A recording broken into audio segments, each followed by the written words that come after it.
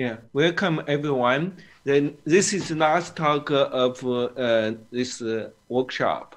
The talk will be low-cost tax on Ethereum 2.0, sub 1/3 stakeholders. The speaker will be Michael Leod. Let's welcome Michael, please. Thank you, and thanks to Jiaote and Jing for organizing this workshop. So to provide a bit of context for this work, I thought I would introduce Ethereum 2 Beacon Chain, which was actually just launched December 1st, so only 10 days ago.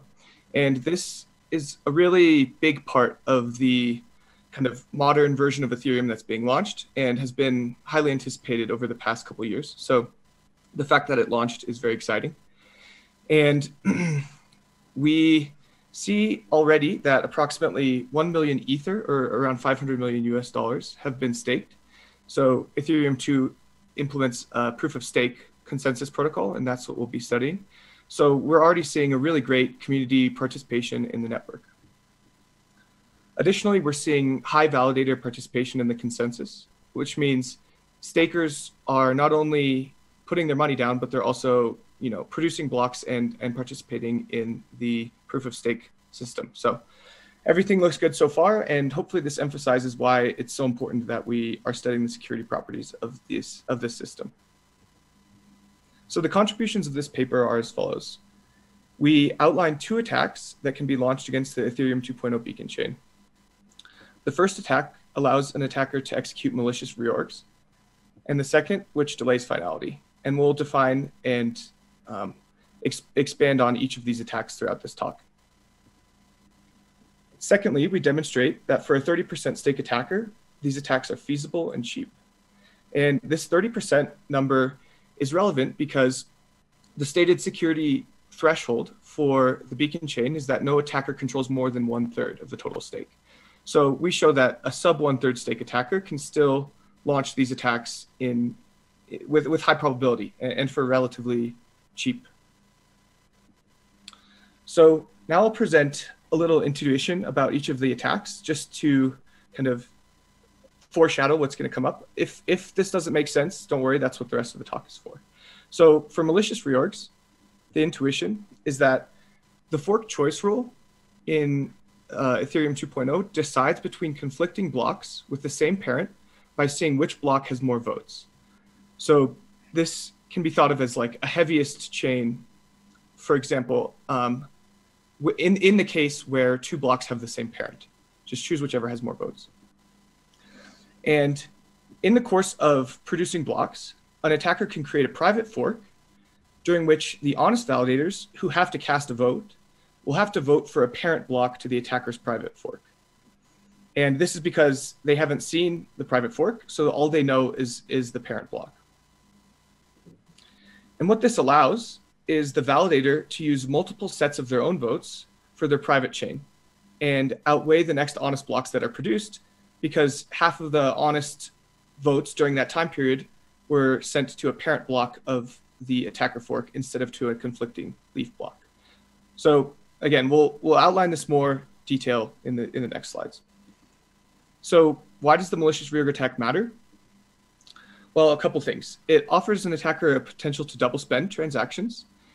And double spend is a situation in which an attacker sends a transaction that they plan to delete immediately through the use of a reorg. And that's a property that's really non-desirable for a cryptoeconomic system. Second, it provides an opportunity to front-run transactions. And front-running is a situation in which an attacker uses information about transaction ordering to create short-term arbitrage opportunities.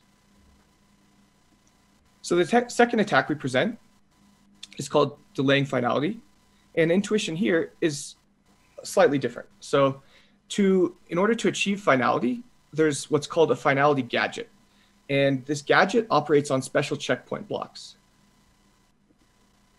And in order to finalize new blocks, 2/3 of the validators have to agree on one of these checkpoint blocks. So if the attacker is the block proposer for a checkpoint block, then they can delay its release in order to ensure that 2/3 threshold is not met.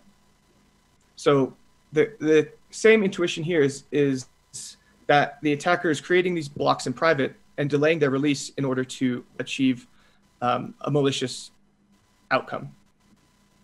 So the impact of delaying finality are slightly different. So the reorg attacks have an opportunity to gain, or like a financial opportunity for the attacker, whereas this attack is more of a attack on the system as a whole. So what this operates as is a denial of service attack on the finalization mechanism.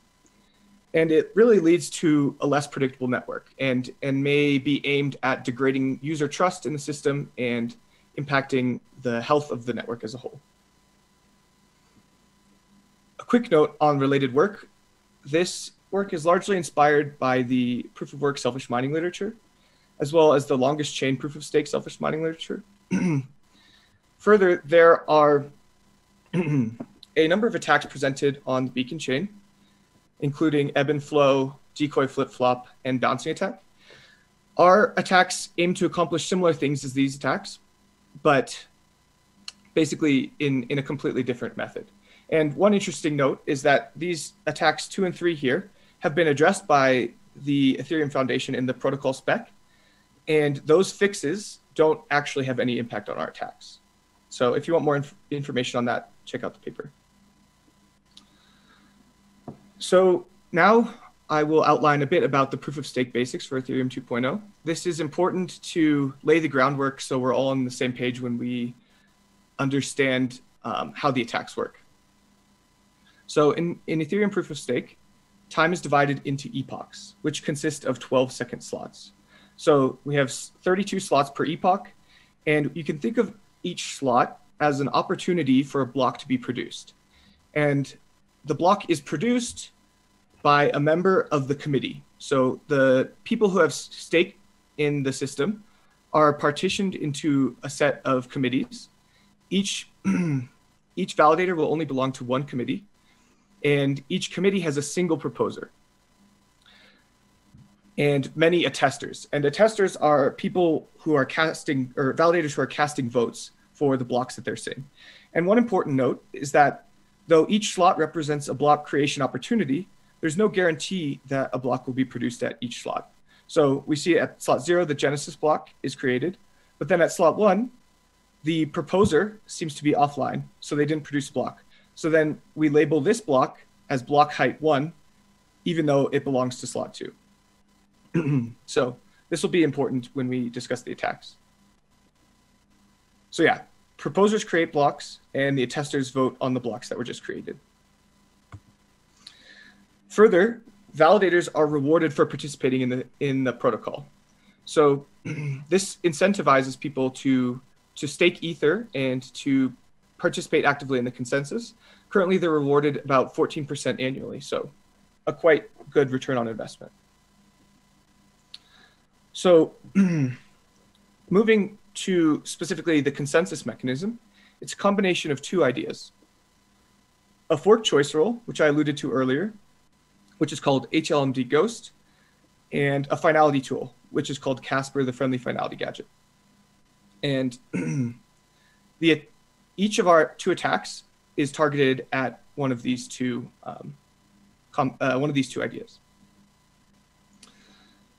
So the fork choice rule, which is called HLMD Ghost, operates as follows. It uses weight to determine the head of the canonical chain. And weight is defined as the number of attestations to that block itself or to one of its children blocks. So in this figure here, we have basically 3 generations of blocks. This is like the grandparent block, the parent block, and the children block. So this block is annotated with 12 because it has 4 attestations to itself, 4 to its children, and 4 to its grandchildren. So that's kind of how these numbers are derived. And the ghost rule operates by taking the heavier fork at each branch. So in this case, there's a branch between 5 and 3, so 5 is chosen. In this case, there's a branch between 3 and 1, so 3 is chosen. And this pattern continues until a leaf block is reached. A leaf block just means a block with no children, and that block will be seen as the head of the canonical chain. So in this case, the blue blocks represent the canonical chain. So now we can formally define attestation. And an attestation is really a vote containing three pieces of information: a source and target epoch boundary block, and the head of the chain according to HLMD Ghost. So for this discussion now, we only need to consider A3, which is the result of running HLMD Ghost. So they run the honest validators will run the algorithm from the previous slide to determine which block to sign at A3. So now we can define our first attack, which is called malicious reorgs. And first, it's helpful to think about what reorgs are in the first place. And reorgs occur when a conflicting block is determined to be dominant over the existing canonical chain. So this, excuse me, this can happen in proof of work in the following situation. Say blocks A and B were produced at approximately the same time. Then, yeah, grab a sip of tea real quick. Then the honest miners will partition between mining on block A and block B. Now assume a block A prime is mined on A before any block is mined on B. Then the honest miners who are using the longest chain fork choice rule will drop this block and only mine on top of A prime. So in this way, block B is orphaned and essentially deleted from the view of the honest validators, honest miners. So how does this work in Ethereum proof of work? So consider this situation. We have a block at slot N, it's produced, and there's 4 attestations to it. This is the A3 component of the attestation. Now the attacker privately proposes block N+1 and attests privately that A3 equals N+1. So that's represented by this gray circle here. Now during this slot, honest validators who haven't seen this block will continue to attest that block N is the head of the chain. And remember, block N is a parent of block N+1. At slot N+2, an honest validator will produce a block, but that block will have to be a child of block N because it hasn't seen the block N+1. And the attacker will continue to attest to their private fork, while the honest validators will now start to attest to the N+2 block. However, once the attacker releases their private attestations and block N+1, N+1 is seen as the head of the chain by HLMD Ghost. And we can verify that by just counting the number of attestations to the leaf blocks. So this N+1 has 3 attestations, N+2 has 2, and they share a common parent. So in terms of our, we can abstract away all the other details and think about just our fork choice rule. And this is what we're presented with. And we see that indeed block N+1 would be the head of the canonical chain according to HLMD Ghost. So this is how the attack unfolds. And the real takeaway is that during the attacker's private fork, these 3 honest attestations are wasted, or not necessarily wasted, but they point to an ancestor block of N+1, which doesn't conflict with the weight of N+1. So now we can examine the probability of this occurring. So we have probability and cost, both as a function of the length of the reorg. So we can read this as follows. Say we're examining this data point here. We say that a reorg of length 3 has a probability of occurring at about an hourly rate. And that same reorg would cost the attacker about $2. So we got these probabilities through Monte Carlo simulation. And it's important to note here that we're only considering reorgs within a single epoch. So not concerned about blocks or reorgs that go across epoch boundaries. And cost here is the amount of reward lost, or the opportunity cost of playing a dishonest strategy. So this is different from selfish mining in that they won't earn extra rewards from the protocol itself, but they can earn rewards by attempting to front run or double spend transactions. And given that the reorg attacks are so cheap to launch, on the order of $5, basically any successful front runner reorg will be worthwhile. So now we can work towards talking about our second attack. And before we describe it, it's helpful to kind of formalize what we mean by finality. And finality is a really important concept in Ethereum too, and it's a property of blocks. So Casper FFG is a gadget that operates on top of a blockchain and determines which blocks are finalized. So the rest of the consensus layer is responsible for producing blocks and determining which block is the head of the chain. And the finality gadget lives on top of those blocks and marks some as finalized. And an important result from this paper is that a finalized block will remain on the chain unless more than 1/3 of the total stake is provably dishonest. And we won't go into details there, but basically that's a very strong result from this paper. So how this works is the first block of the chain is finalized, and the gadget moves monotonically up in block height using the checkpoint blocks. And the design rationale here is that it's much more efficient to use checkpoints rather than trying to finalize each block individually. So what we mean by checkpoint blocks is really defined as an epoch boundary block. And epoch boundary blocks can be thought of as representing the state of all the blocks within a specific epoch. And an honest validator determines an epoch boundary block by looking for the first block in an epoch. So remember, there's 32 slots per epoch. So in this case, the slot 32 block was created. So for epoch 1, block 32 is the epoch boundary block, or the EBB. For epoch 2, we would be looking for block 64. But since it's not there, the honest validators will borrow the highest slot block from a previous epoch. In this case, it'll be this block 63 from epoch 1. So it'll be borrowed into epoch 2 to become the epoch boundary block there. So now we can kind of revisit our definition of attestation with this definition in hand. And an attestation, again, is a vote casting that contains a source and target epoch boundary block. So we can interpret an attestation with A1 equals beta and A2 equals gamma as meaning I want to move the finality gadget from epoch beta block, epoch boundary block beta to epoch boundary block gamma.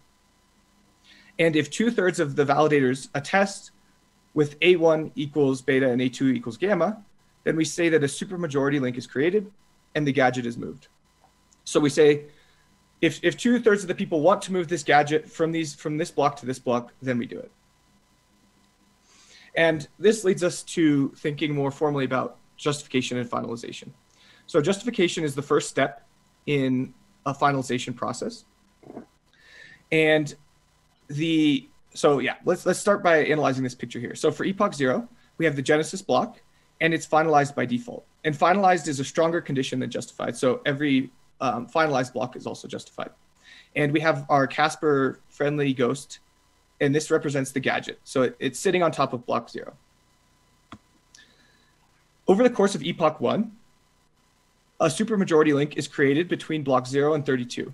And so this means 2/3 of the attesters or 2/3 of the validators say that they want to move the gadget from block 0 to block 32. So the gadget is moved, and we can now define justification as a case where the gadget lands on an epoch boundary block. And that's represented by this yellow block here. Now, over the course of epoch 2, another supermajority link is created, this time from 32 to 63. So the finality gadget is again moved. 63 becomes justified because the finality gadget landed on it from the first part here. And we can define finalized as a situation in which the gadget is moved from the block, from that epoch boundary block, to the next epoch's EBB. So in this case, it's moving from block 32 to 63. So the gadget left 32, making 32 finalized. So now we can, with all of this in hand, we can finally get to our second attack, which is called delaying finality. So again, similar situation to what we just saw in the previous slide. We have our 32 blocks from epoch 0, everything's as expected, and the finality gadget is initialized to block 0. Now consider the case where the attacker privately creates block 32, which is the epoch boundary block for epoch 1. In this case, since this block is private, the honest attesters for slot 32, which are represented by these green circles here, they have to decide which epoch boundary block to use. Since they haven't seen block 32, they instead go to the previous epoch and borrow block 31. So the honest attesters are claiming that A1 equals 0 and A2 equals 32. And that's represented by this upper dashed line here. So they say we want to move the gadget from block 0 to block 31 because they haven't seen the true epoch boundary block. Whereas the attacker is saying, no, I want to move the gadget from block 0 to block 32, which is the true epoch boundary block. Now consider the case where the attacker owns the proposal rights for the slot 33 block as well. So they privately create this block. And again, during this slot, the honest attesters who haven't seen any epoch boundary block for epoch 1 will continue to attest that epoch boundary block should be block 31. So they'll continue attesting and saying, move the gadget from block 0 to block 31. Now, when the attacker releases their private fork, block 33, which is the only leaf block, will be seen as the head of the canonical chain. So the next honest block will be mined on top, or will be created on top of it. And for the remainder of the epoch, honest attesters will see that block 32 is the true EBB for epoch 1. And thus they'll start voting for this bottom dashed arrow here. But the problem is the attacker has already wasted these 5 attestations, and wasted by wasted, I mean caused them to misidentify the epoch boundary block for epoch 1. So the attacker wasted these 5 and withholds the rest of their own attestations, and thus a supermajority link is never created, and the gadget is never moved to block 31 nor block 32. So we can calculate this probability a little more directly than the previous probability. So again, I guess we can read this plot similarly to before, except the x-axis in this case is a delay in terms of epochs instead of in terms of blocks. So we can read this as a finality delay of a 3 epoch finality delay occurs at about an hourly rate for a 30% stake attacker. And this is quite a big deal because epochs are about 6.4 minutes each. So 3 epochs in a row is about 19 minutes of delaying finality per hour, which is, about 1/3 of the total time. And cost is much higher for this attack. It's on the order of about $500 US. But again, this attack is really aimed at damaging the network as a whole. So given the whole network value, these costs are still quite cheap. So a 30% attacker has about a 0.09 chance of forcing a non-justified epoch. And that 0.09 comes from the probability that they're the proposer for the epoch boundary block in the subsequent block. And the reason that number is 2 is quite an involved calculation, and that's in Appendix B of the paper. So I'll omit it for here. And in order to ensure that none of the next n epochs are finalized on time, the attacker just needs to ensure that no 2 epochs in a row are justified.